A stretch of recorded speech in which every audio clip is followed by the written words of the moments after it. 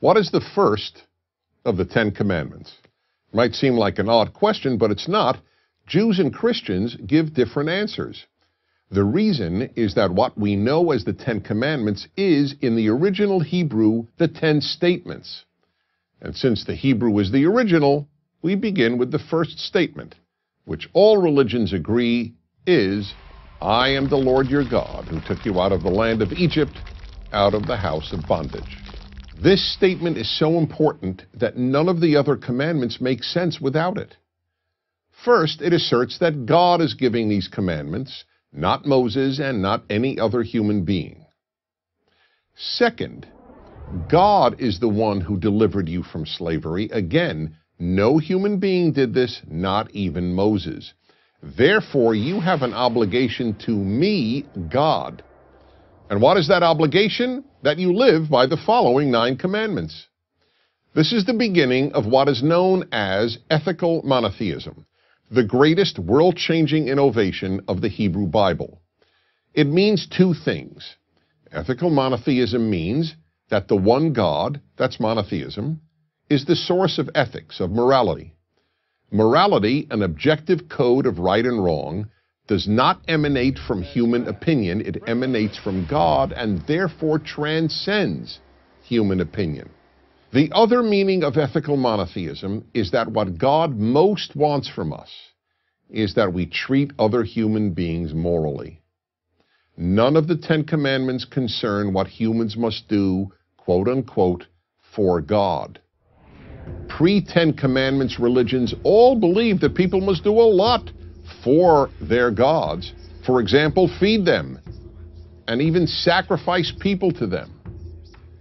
But now, thanks to the 10 Commandments, mankind learned that what God wants is that we be good to our fellow human beings.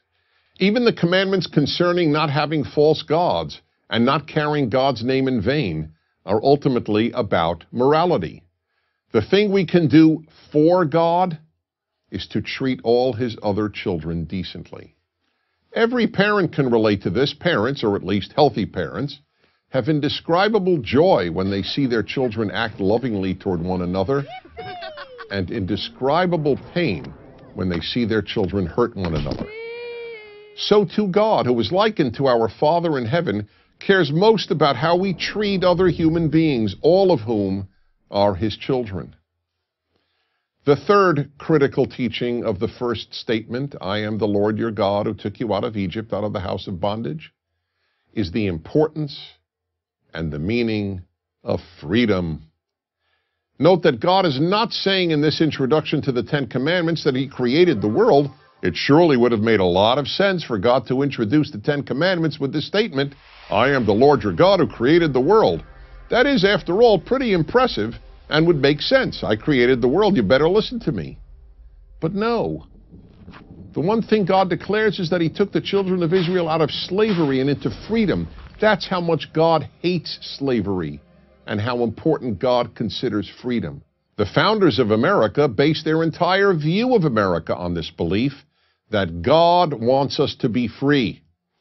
That is why the most iconic symbol of the American Revolution, the Liberty Bell, has only one sentence inscribed on it, a verse from the Hebrew Bible, proclaim liberty throughout all the land unto all the inhabitants thereof. But there is one other equally important lesson about freedom imparted by the opening statement of the 10 Commandments. What freedom means. The giver of the 10 Commandments is in effect saying, I took you out of slavery and into freedom, and these 10 Commandments are the way to make a free society. You cannot be a free people if you do whatever you want. Freedom comes from moral self-control. There is no other way to achieve it. And fourth and finally, by telling us that he liberated the Hebrew slaves, God made clear that he cares deeply about human beings. It is impressive to create the world, but what most matters is not only that there is a creator, but that the creator cares about his creation. All of that is in the one statement with which the 10 Commandments begins. I'm Dennis Prager.